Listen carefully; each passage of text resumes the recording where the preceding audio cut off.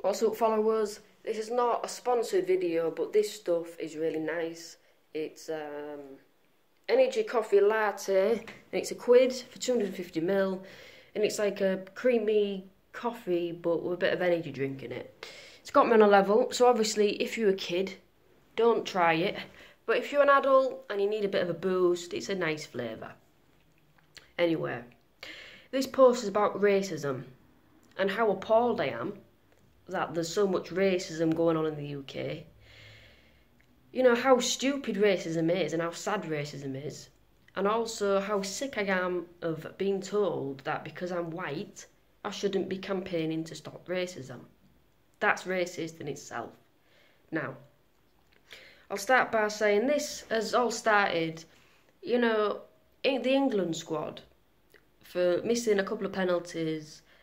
They were racially abused, the members, you know, the squad members, and I found that just shocking.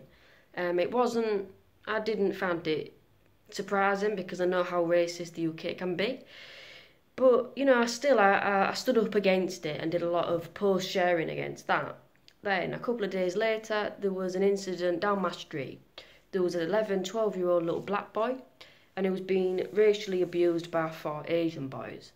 He was being called black bastard and stuff like that.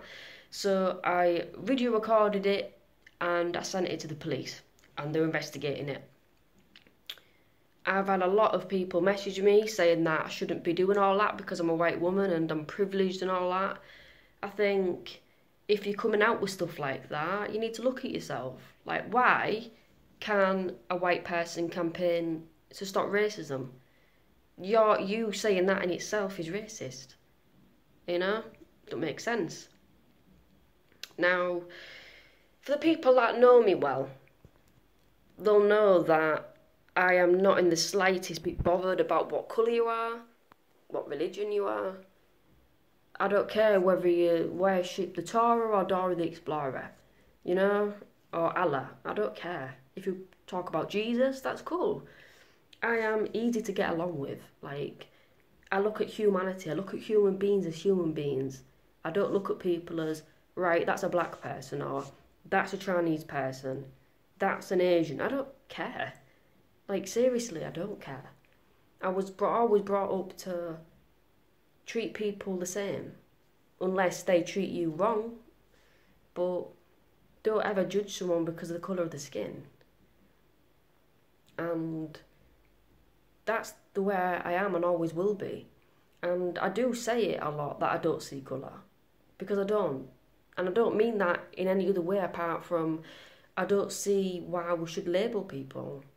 I don't see why we should treat people as different. I don't mean it in an offensive way. Like some black people said, oh, well, you should see colour. And I said, well, why? That in itself is causing a divide. You're just the same as me. We've all got lips, we've all got a nose, we've all got eyes, we've all got hands, we've all got a heart. We all bleed red. We're all human. Just because I'm white-skinned doesn't mean that I can't campaign against to stop racism, because it's something that's dear to me. You know, I've had ex-girlfriends that have been racially abused right in front of me, and I've had to stand up against that. It's sick. You know, and I don't get it. I don't get it. You know, and recently I had one of my black friends fall out with me because I said I don't understand racism. I don't get why people are so cruel. And she said, well, you know, you should understand it. And I said, well, why? I don't understand why people are so cruel. It's like me saying, it's like, you know, trying to make me understand, you know, what it's like to be a bully. I don't know what it feels like to do that because I've never done that. Like, I've never deliberately upset people for fun. Like, you know, yeah, I've said some hurtful things, but I'm not a bully. And it's the same as, I don't have that mindset. I'm never going to deliberately target somebody for having a different colour skin to me, because that's ridiculous. There's more important things to think about than that. And I think it's utterly, utterly sad that still in the 21st century, people are being shot and, you know, persecuted for being different colour skin. And I don't get it, because we came from black skin. You know, this isn't the original skin colour. We came from black. Humanity started from black, dark skin. You know, we evolved from monkeys, Neanderthals, etc., etc., and they weren't this colour, they were black skin, dark skin. So when people talk about white supremacy and everything, and white comes first and all that, they can shut up. They don't know anything about history. They've not studied genetics. They've not studied, you know, archaeology, you know, and history and anthropology. I have. And black came first. So it's something that should be celebrated. You know, there's nothing wrong with being black. So if you are black, good. So what? Like, literally, so what? You know, and I'm sorry that you're being persecuted.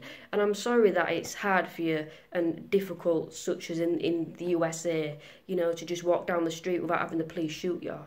You know, I'm sorry that it's harder for a black person to get a job, you know, in the USA. And I'm sorry that black people in the USA are more likely to get a long sentence at court. It's fucked up. It shouldn't be happening. But it is.